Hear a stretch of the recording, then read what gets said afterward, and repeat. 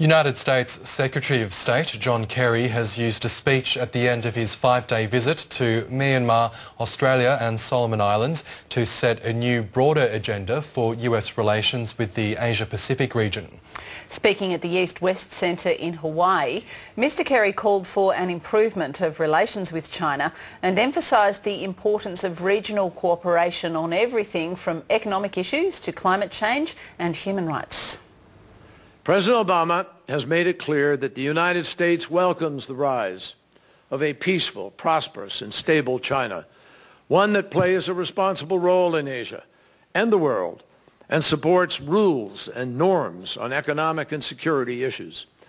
The President has been clear, as have I, that we are committed to avoiding the trap of strategic rivalry and intend on forging a relationship in which we can broaden our cooperation on common interests and constructively manage our differences and disagreements. John Kerry there, and Gordon Flake is on the board of the United States Committee of the Council for Security Cooperation in the Asia-Pacific and heads up the USAsia Centre in Perth. Mr Flake, thank you for joining us. My pleasure. Happy to be here. Firstly, Secretary of State John Kerry has been told by President Barack Obama to redouble efforts in the Asia-Pacific. We're roughly midway through his second and final term. Is it too little too late?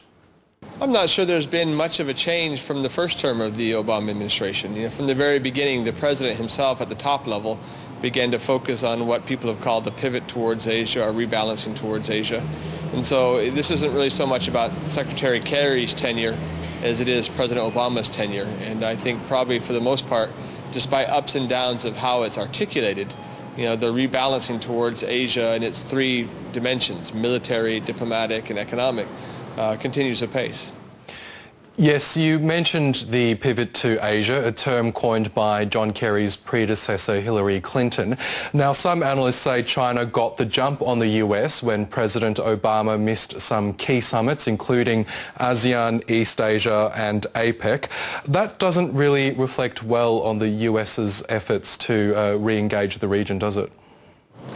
Again, there's a lot of ways you could describe this, pivoting, rebalancing, redoubling, but in the end, from the very start of the Obama administration, the question is where do we put our longest term and most sincere priority, and that's the Asia-Pacific. Now, of course, if there's a distraction right now, it's that events in the old world, if you will, in the Middle East, in Europe, continue to pull the United States back into those issues and eat up a lot of airtime. But the fact that we had here in Australia just this week in Osman ministerial meeting, where despite everything else going on in the world, you had the Secretary of Defense and the Secretary of State here, both of who came from other venues in Asia, seems to imply to me that rather being in the Middle East or Ukraine or even Washington, D.C., that they were here in Australia, a degree of importance and priority placed on the Asia-Pacific.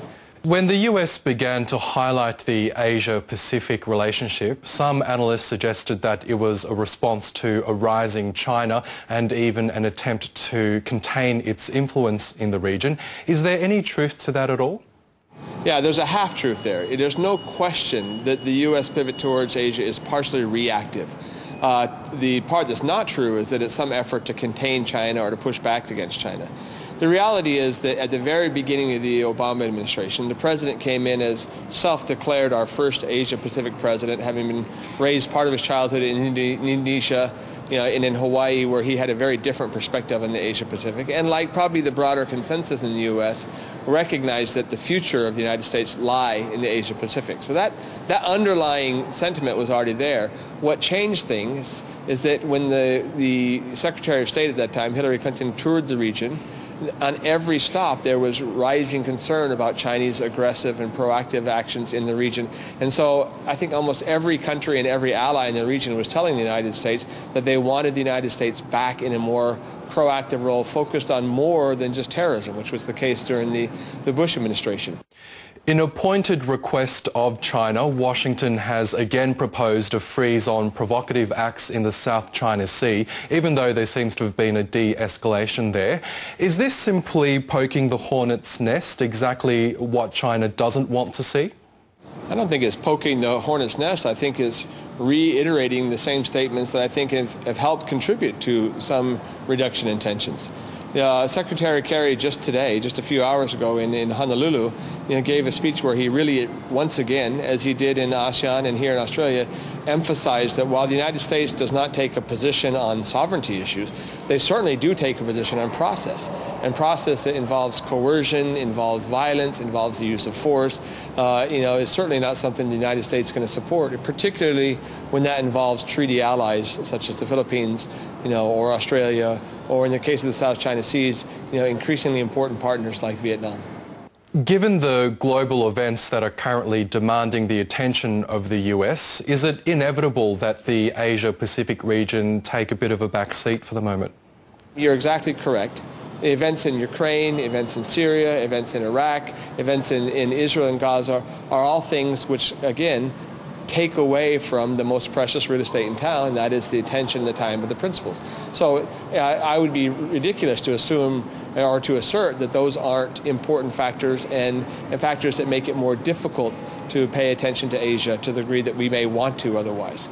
But that said, that hasn't led to any fundamental deterioration of time, attention, or policy in regards to the rebalancing towards Asia. Okay, Gordon Flake, we'll have to leave it there, but thank you again for your insights. My great pleasure. Thank you.